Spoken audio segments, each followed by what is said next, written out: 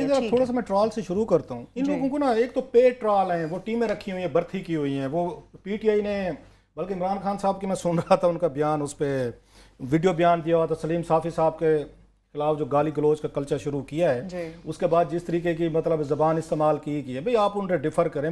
मुझे भी सलीम साफ़ी साहब पे 100 एतराज़ात हो सकते हैं, आमिर साहब को भी हो सकते हैं, ठीक है, उन्होंने एक इन्फॉर्मेशन शेयर की है, वो लोग करते रहते हैं। आप उसके काउंटर में अगर आपके पास है, आप इन्फॉर्मेशन दे दें। मैंने तो कहा था कि ऑडिट करवाएं, सारा वो चीज़ें सामने आनी चाहिए। एक रिपोर्टर का काम था, जर्नलिस्ट ने इन्फॉर्मेशन शेयर की, उन्होंने साफ़ी साहब ने, मतलब मुझे बहुत सारी चीज़ों पे उन पे कॉलम्स पे, उनकी गुफ्तगू पे, इवन पर्सनल लेवल पे कई दफ़ा मेरे उनके साथ हीटेड बहस हो चुके, हीटेड। मेजर आमिर साहब हमारे दोस्त हैं, वो इसके गवाह हैं कि बहुत सारी तलखी की हद तक हमारी बहस होगी एक दफ़ा इन्हीं इश्यूज़ पे रिलेटेड। लेकिन इट डजंट अमाउंट कि आप इस तरह की ट्रोलिंग करें, इस तरह की चीज़ें करें।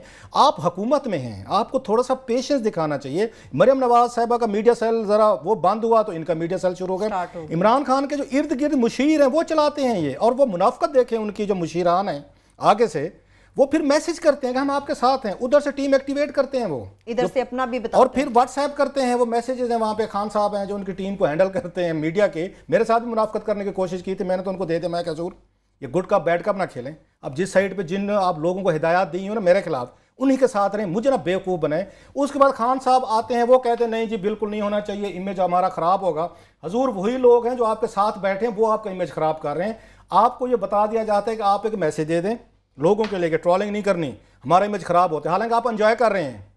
लेकिन ये जहन में रखें, मरियम नवाज साहब ने इससे बुरी हमारी ट्रोलिंग की हुई है, दीगर की है। कुछ थोड़ा सा डरा करें, कुछ अल्लाह से भी डरा करें, कुछ अपने आप से भी डरा करें। इक़्तिदार सारी उम्र नहीं रहता। नवाज शरीफ साहब और मरियम नवाज साहबा से, उनसे ज़रा सीखें। हुकूमतें भी सारी उम्र नहीं रहती, बुरे अच्छे वक्त भी सारी उम्र नहीं रहते होते।